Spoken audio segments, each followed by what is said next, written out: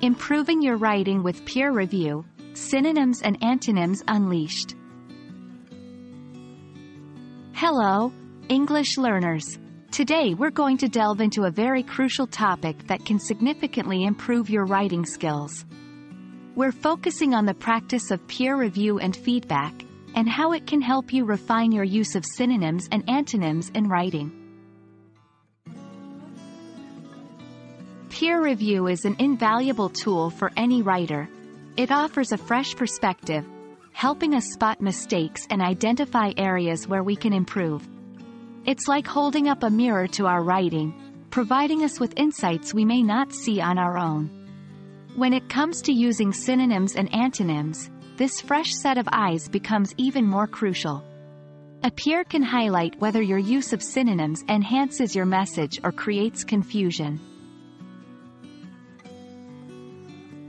When engaging in peer review, it's important to be constructive and respectful. Start by highlighting what you liked about the piece.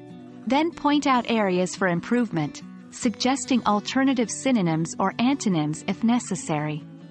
Remember, the goal is to help your peer improve their writing, not to tear it down.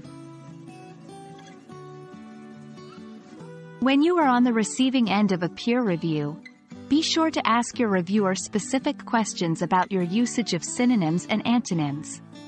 For instance, you could ask if the synonyms you used were effective in varying your language and maintaining reader interest, or if there were points where they found your antonyms confusing or misused. Once you receive feedback, take the time to review it carefully. Look for patterns or repeated issues. For instance, if multiple peers mention that a certain synonym was confusing, that's a clear sign you should consider a different word.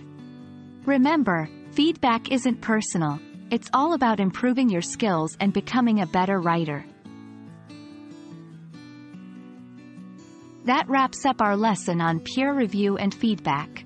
Remember, it's an important step in refining your use of synonyms and antonyms, and ultimately, in becoming a better writer. Stay open to feedback, keep practicing, and you'll see improvement in no time. Happy writing!